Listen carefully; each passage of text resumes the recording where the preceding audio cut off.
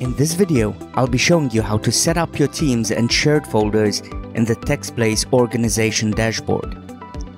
When setting up your organization, the first thing you want to do is add your team members. To do this, click on the name of your organization and choose the Members tab. Here you can add your members using their email addresses, separating each one with a comma. Before clicking Add Members, you can choose what kind of permissions this group of users will have.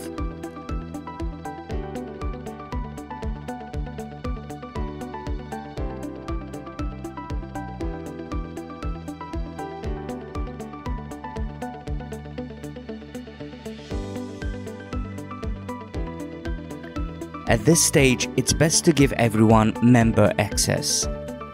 Later on, I'll show you how to tweak access rights for individual members and folders.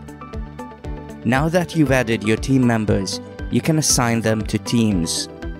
Click on the Teams tab and Create New Team. Let's call this one Tech Support.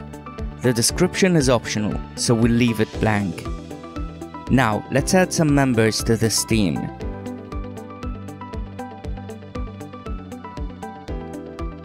The Default Folders menu allows you to set which folders your team members will have access to by default.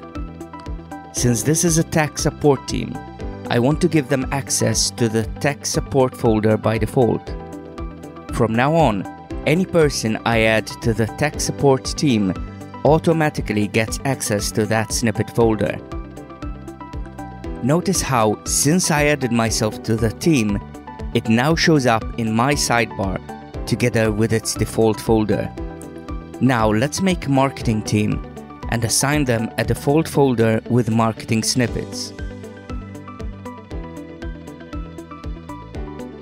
This method of sharing folders is practical because you can set up each team to only see the folders they need, keeping everyone's dashboard neat and organized. Now, let's say I have a folder with email templates, which I know everyone in the organization will need. At the very bottom of the Teams tab, there's a section for Organization-wide default folders, and it works just like the default team folders. Let's add the email folder to our organization. As with the teams, it shows up in the sidebar. Now let's say one of your team members has taken the initiative and created a cool collection of snippets that could be useful to the rest of the team. By clicking on the folder name and going to the Sharing tab, they can choose to share this folder with individual members, with any of the teams they're in, or even with the whole organization. I'm going to share this folder with one of my teams and give them viewer rights. And then I can give this user editing rights, so they can help me improve my snippets by collaborating on them.